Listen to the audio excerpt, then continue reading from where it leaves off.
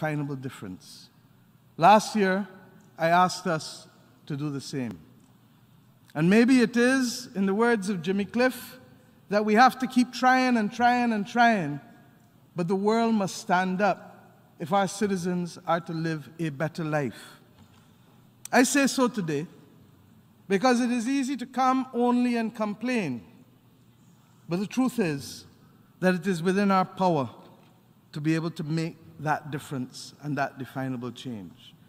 And we must decide whether we want to stand for peace, and whether we want to stand for love, and whether we want to stand for prosperity, knowing that we choose to do so at the most difficult time and from the most difficult and deep place that we can do so in a very, very long time.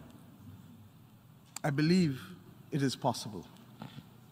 But it is up to us to change possibilities into realities. And what do I mean?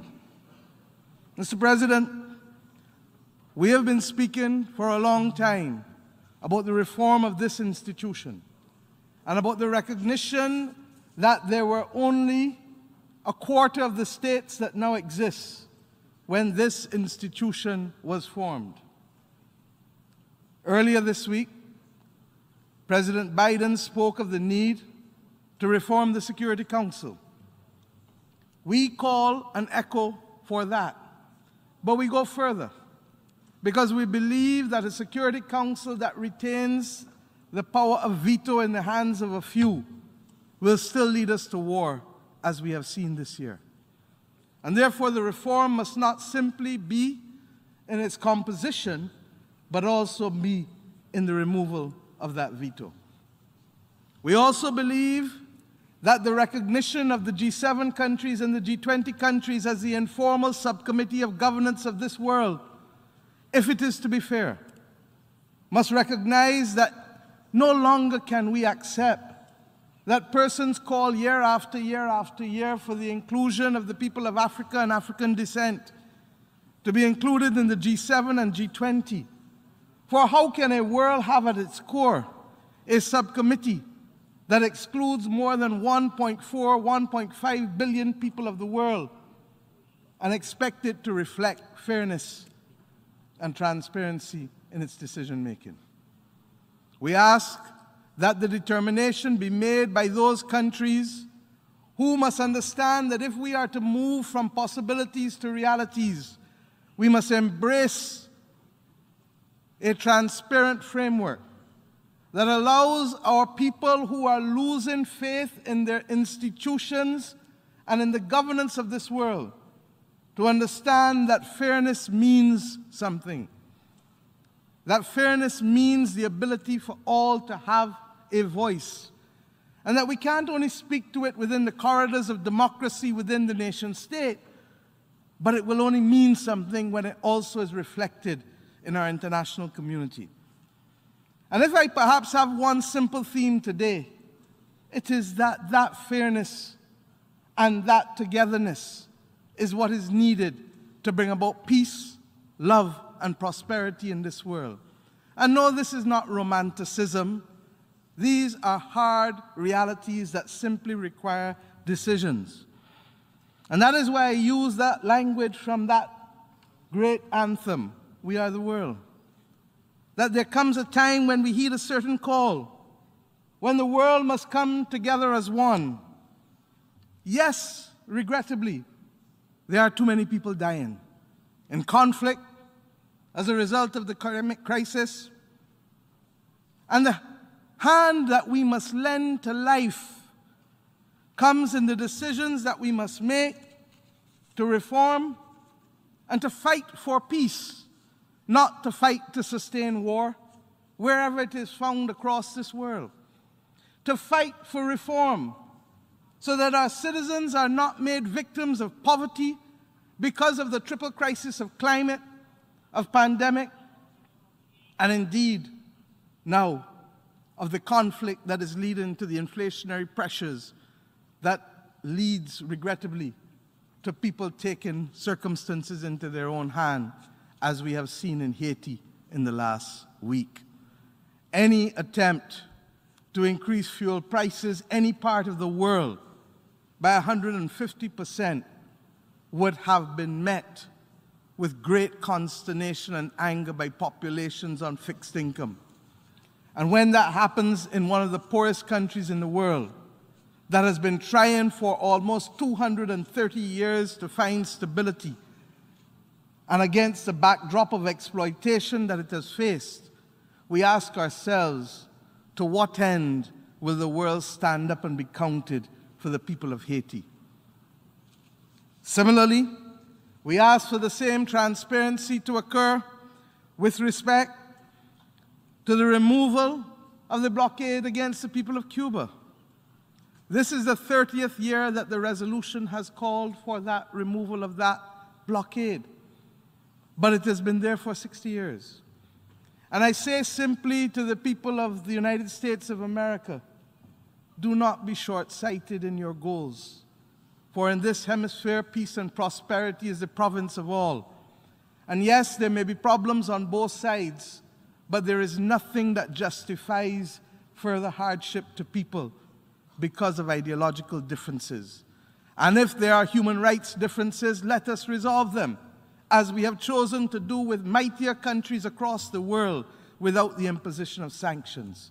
Fairness and transparency demand it of us. But I also want to talk to you about other solutions that we believe can alter our condition without imposing burdens of taxation, unreasonably so, on the populations of the world. We live in a world, as I said last year, where the disparity in income is too great. And we live in a world where some are even benefiting from the crises disproportionately and egregiously. And we must ask ourselves, therefore, whether the time has not come for a review of the settlement of the Bretton Woods institutions that no longer serve the purpose in the 21st century that they served in the 20th century, that they served when they were catering to a quarter of the nation states that are now members of this august institution. We ask ourselves whether the time has not come for our voices to act collectively to demand that through the boards of directors of the respective institutions. And why do I say so? The International Bank for Reconstruction and Development is really what the World Bank is. And maybe if we referred to that continuously, we would remind ourselves that the purpose of reconstruction and development must be appropriate to the century in which we live. And the century in which we live does not only demand of us the eradication of poverty, which remains a noble goal, but it demands of us equally the protection of global public goods. All of us in here have suffered as a result of the weakest of us being unable to rise to the occasion for the protection of public health. All of us in here now know what it is to be on the front line of the climate crisis. Years ago, we spoke about small island developing states on the front line because we were the canaries in the mine. Today, we speak of all countries. And this hot, hot summer, with wildfires from California, to heat waves in North America and Europe, to waterways in Europe being prohibited from the ability of vessels to traverse it, to floods in China, and above all else, the apocalyptic floods in Pakistan, for which our heart goes out to the people of that country. It simply cannot continue. And any attempt to deny that the climate crisis has man-made origins is an attempt to delude ourselves and to admit that we want to be accomplices in the continued death and loss and damage that ensues to the people who are the victims of it. Our people demand better of us. We believe today that the most appropriate place to deal with global public goods is in fact the World Bank Group. And I'll speak more to this tomorrow, but I want to simply say that if companies, multinational companies, have contributed to the global public risk or benefit from the solutions for global public goods, then they ought to contribute to their resolution through a percentage, a small percentage of their profits, funding the needs of countries, whether it is in the issue of climate, stability and resilience and adaptation, whether it is for the protection of biodiversity both on land and in our waters, whether it is for the protection of public health against the next pandemic, the slow motion pandemic of antimicrobial resistance or others that we have not even contemplated, or the provision of education for each of our citizens, because to remain on this earth without the benefit of education is to be sentenced to life imprisonment from a young age. Or access to electricity, as 600 million people in Africa do without it, or the equivalent to the right to knowledge and prosperity in our age, that is, access to broadband. And of course, as I said to Congress last week, believe it or not, the right to a bank account, because countries across the world are being denied the right to access correspondent banking and leaving their citizens and their economies to function as financial pariahs in a world that is supposed to be globally interdependent for the movement of capital. My friends, the provision of that fund to promote public goods at a global level is critical if we are to make a difference going forward and to achieve the peace, the love, and the prosperity to which I referred. I want to commend the International Monetary Fund for their rapid financing mechanism at the beginning of the pandemic crisis, and soon for the Resilience and Sustainability Trust that is about to be launched. That is the first recognition that middle-income countries should be able to access funding irrespective of per capita income, but dependent on climate vulnerability. And we say that for those who commend it to the International Bank for Reconstruction and Development, do not simply commend it for countries following a disaster, but let us do it for countries before the disaster. For every dollar spent, as they have researched, saves $7 in avoided expenditure, not to mention the lives that are saved. We don't want only to pay the undertaker, we want to save lives. But I ask the IMF to reflect on the fact that that Resilience and Sustainability Trust may need to be delinked from quotas if it is to be effective. I am conscious that that will depend on more countries seeding that fund with capital, and more countries agreeing perhaps to allow their special drawing rights to be used there, just as we ask them to allow those special drawing rights to be used to allow multilateral development banks to significantly increase the money that is available to countries, particularly at this time as we are on the verge of a debt crisis, where more than 45 countries are facing the heat of the moment because of the increased cost of capital as a result of the monetary policies that are being put in place to fight the virulent cancer of inflation. I say now that we want to thank those countries that have come together to help us continue for the financing of sustainable development goals. And we link those goals to the global public goods. Why? Because they're fundamentally the right to development. They're fundamentally the right to give each person the ability to live a good life. And we can't be lost in the conflict and lost in the climate crisis and lost in the pandemic and forget fundamentally what our mission is. I commend those who continue to remember that.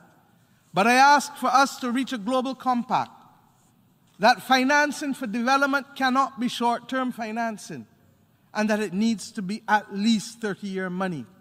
The world recognized that when it allowed Britain to be able to participate in the refinancing of its World War bonds, which were only paid off 8 years ago, 100 years after World War I started, or when it allowed Germany to cap its debt service at the equivalent of 5% of its exports, conscious that the cataclysmic experience of war would not have allowed them to finance reconstruction while repaying debts incurred for war. My friends, we are no different today. We have incurred debts for COVID. We have incurred debts for climate. And we have incurred debts now in order to fight this difficult moment with the inflationary crisis and with the absence of certainty of supply of goods. Why, therefore, must the developing world now seek to find money within 7 to 10 years when others had the benefit of longer tenors to repay their money? I want, finally, to deal with the issue very quickly and to suggest to you that all of these things have been the subject not just of idle thought or arbitrary comment on our part. We had the good fortune of collecting in Barbados a large number of persons from civil society and academia at the beginning of August, end of July. And we settled on what we have come to call the Bridgetown Agenda, because we believe it to be a Bridgetown agenda for peace, a Bridgetown agenda for prosperity, a Bridgetown agenda inspired by love of humanity. And it is that agenda that speaks to the reform of the Bretton Woods architecture.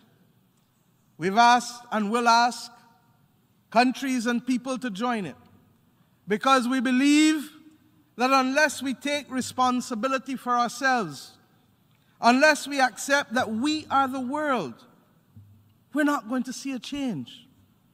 And as I come to simply this issue of climate, which will dominate us over the next 45, 48 days as we go to Egypt, let us remember that the trust that is needed to propel us to fight the great causes of our time will not be won by us breaching promises. The developing world, and in particular the small island developing states, came to Paris and agreed for a global compact. One of the key aspects of it that allowed us to do so was the promise of loss and damage. Today, the people of Guadeloupe and Puerto Rico, and yesterday Turks and Caicos, and little do we know what will happen with Bermuda, face the difficulty of disruption by Hurricane Fiona. Today, this morning, I received news about difficulties for our own natural gas supply in my own country, and I suspect others in this part of the world, because of the facilities, the installations that have been affected out of Puerto Rico for access to natural gas. This comes at a time when access to that commodity has already been affected by the war in Ukraine and the decision by Russia to cease supply to Europe. When we match this with the reality that we have not planned in granular form how we will have the capacity to meet the commitments that we have made for net zero, and I'm a big defender of net zero, as you know, then I see trouble ahead of us, and we must pause and get it right. Our small states are making commitments that the world wants to hear. But when those commitments are undermined by the inability to supply the electric cars or the batteries necessary to sustain renewable energy, then we know we have a problem. And that is why natural gas has been viewed as a bridge to clean energy. But when the access to natural gas itself is also affected, you better understand why emerging market countries in the Caribbean and in Africa, in the Caribbean including my own, have determined that we cannot abandon access to our own natural gas resources until we are assured that we have the capacity to sustain our populations. This is where the rubber meets the ground. And I ask us today to recognize that those commitments on loss and damage and that granular detail that matches commitment to capacity are absolutely critical if we are to make serious progress in saving our world. And we know that our world needs to be saved. My friends, I want to salute Denmark for its commitment on Tuesday to be able to propose $13 million to a loss and damage fund, for it represents the first acknowledgement by a North Atlantic country that there is a justifiable need and justice in the demand for this loss and damage claim.